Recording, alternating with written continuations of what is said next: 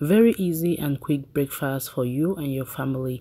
This plantain frittata is the best ever. Trust me, just mix everything and bake on the stove top or in the oven and you're ready to go. To jump right in, I will be using 2 ripe plantains in this recipe. You want to go ahead, peel the ripe plantains and slice it. Also deep fry until golden brown.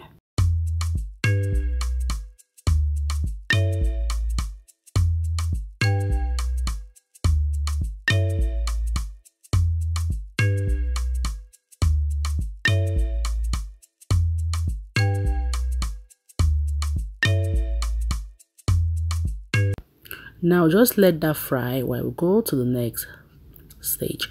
In a pan over medium heat, you want to add in little oil. Go ahead to saute some onion until it becomes fragrant. This is going to take roughly about a minute. The next thing you want to do, bring in some mixed veggies. At this point, you can use any of your favorite veggies, okay? Add in some sausage or hot dogs, celery sticks, and chopped parsley. Like I said, you can bring in any of your favorite veggies or meat at this point.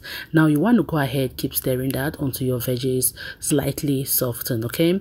To check on our plantains, this has been fully cooked. It is now like golden brown. Transfer that to an absorbent paper until when we are ready to use it. At this point, just start chewing some gum because you're gonna eat all of the plantains, trust me. So this is looking really good. Go ahead and set it aside, let it cool off a little bit. Now transfer into your eggs. If yours is really too hot, it's going to scramble the egg.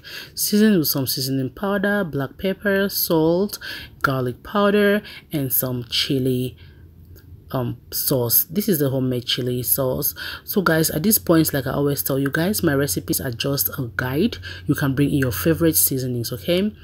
Now go ahead, you want to grease the pan again, bring in the egg mix in there. At this point, your heat is on low.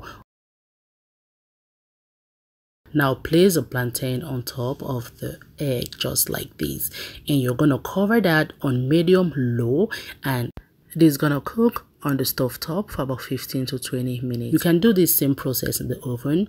Now to test for doneness, use a fork and insert in the center.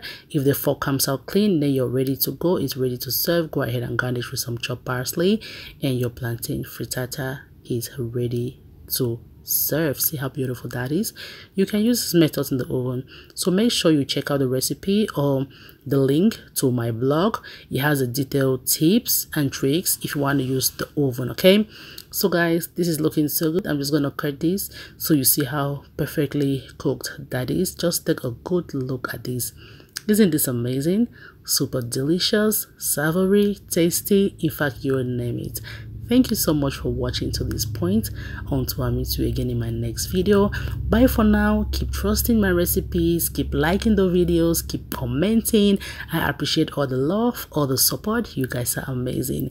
And to meet again. Bye for now. I love you all. Make sure you check out my blog.